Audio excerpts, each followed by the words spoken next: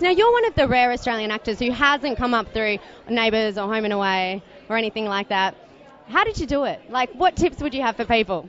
Well, they wouldn't have me, unfortunately, Neighbours and Home and Away. But I went to school. I went to NIDA in Sydney, and that was really that was incredible for me. I really needed to do that. And what tips? I don't know. Just get in there and do your best, and stay here. That's the thing. I came back and forth for a number of years, but when I came here and stayed here, it sort of made a big difference.